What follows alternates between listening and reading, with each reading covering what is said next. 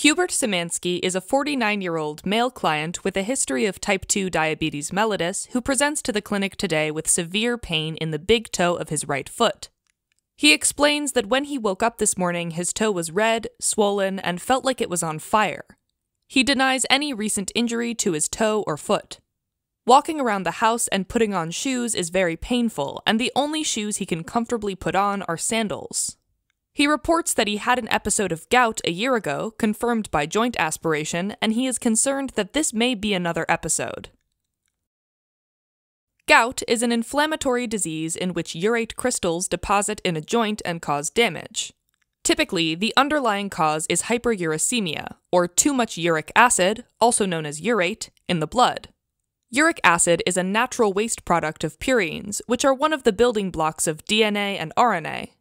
Once produced, uric acid circulates in the bloodstream before it is filtered out and excreted by the kidneys to the urine. Now, hyperuricemia is associated with several risk factors. An important risk factor is overproduction of purines, which is most common with increasing age, male sex, obesity, and alcohol use. Overproduction of purines can also occur with increased consumption of purine-rich foods such as shellfish, alcohol, anchovies, and red meat, as well as high-fructose corn syrup-containing beverages such as sodas.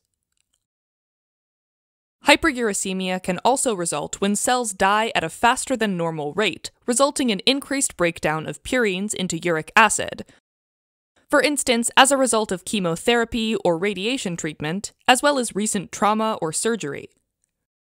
In addition, some individuals have a genetic predisposition to developing hyperuricemia, so an important risk factor is family history. Finally, hyperuricemia can also occur when there's reduced excretion of uric acid by the kidney, which can result from dehydration, diabetes, chronic kidney disease, and medications like thiazide diuretics or aspirin. Now, gout typically presents with acute attacks, in which a joint becomes red, warm, tender, and swollen within hours. Gout can affect many joints, such as those in the ankles, knees, wrists, and elbows, but most often it affects the first metatarsal joint of the foot, or the base of the big toe, and this is called podagra. Classically in podagra, the client will wake up from sleep feeling like their big toe is on fire. Even the weight of the sheets can be painful. The pain is most severe in the hours immediately following the gout attack and then generally lessens over time, but the discomfort and swelling can last for a few days with treatment or weeks without treatment. Over time, repeated gout attacks can result in chronic gout, which is a type of arthritis with permanent joint destruction and deformity. Chronic gout can eventually lead to permanent deposits of urate crystals, called tophi, along the bones just beneath the skin. Individuals with chronic gout are also at an increased risk for developing kidney stones made of uric acid, as well as urate nephropathy, which is when urate crystals deposit in the kidney tubules. Okay, gout is usually diagnosed based on the client's history and physical examination. Laboratory tests may reveal hyperuricemia, or increased blood urate levels, as well as increased C-reactive protein, or CRP, and erythrocyte sedimentation rate, or ESR, which indicate ongoing inflammation. Diagnosis can be confirmed with a joint aspiration to verify the presence of urate crystals in the synovial fluid. And in the case of chronic gout, imaging techniques like X-rays may detect tophi. Treatment of a gout attack is focused on decreasing the pain and swelling with NSAIDs like ibuprofen or naproxen sodium.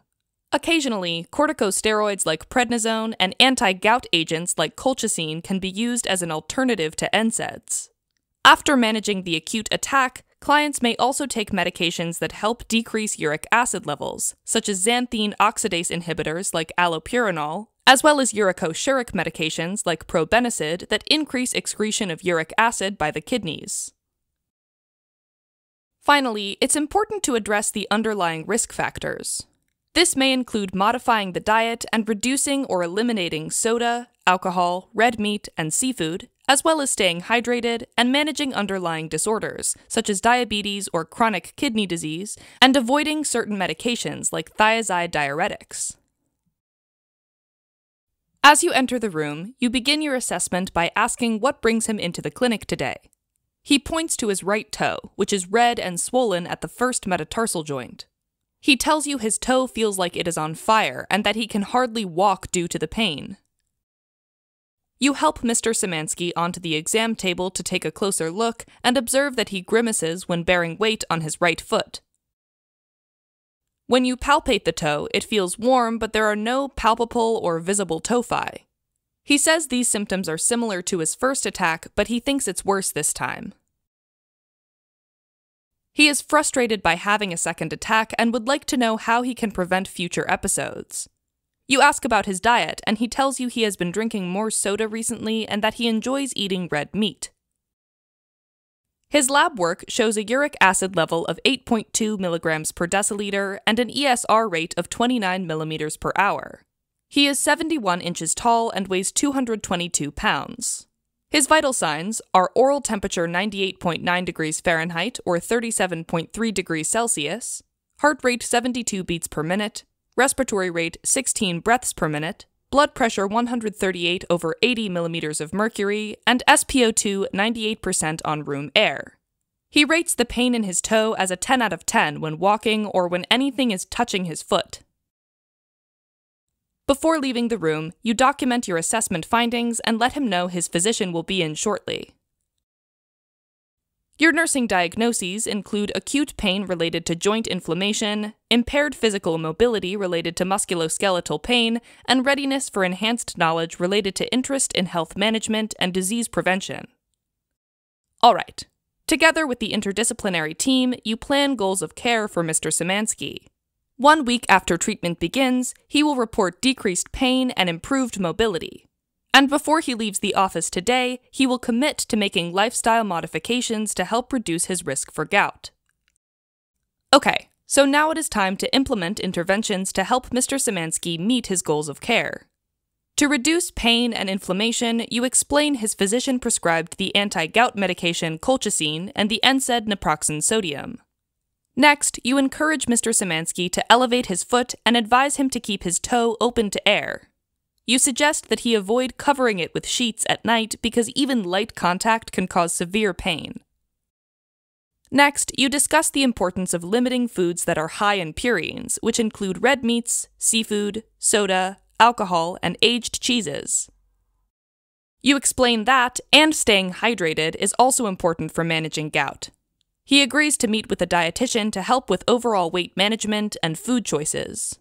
Before he leaves, you tell Mr. Szymanski you will call and check on him in a week, but instruct him to call the clinic if he develops symptoms like nausea, diarrhea, or abdominal pain, or if his symptoms do not improve. 1 week later, you call Mr. Szymanski to see how he is doing. He says he feels much better. His pain and swelling have decreased, and he has returned to his normal daily activities. With the help of the dietitian, he's been avoiding foods that could trigger his gout, and he's making healthier food choices overall. You applaud Mr. Szymanski's efforts and encourage him to keep up the good work. You revise his medical record with the results of your evaluation and update his physician. Alright, as a quick recap, you have been caring for Mr. Szymanski, who presented to the office with an acute gout episode in his big toe. Gout is an inflammatory disease in which urate crystals deposit in a joint and cause damage and pain. Gout can affect many joints, but it commonly affects the first metatarsal joint of the big toe. Your nursing assessment revealed severe burning pain in Mr. Szymanski's right toe, along with redness and swelling around the metatarsal joint. Your nursing diagnoses included acute pain, impaired physical mobility, and readiness for enhanced knowledge.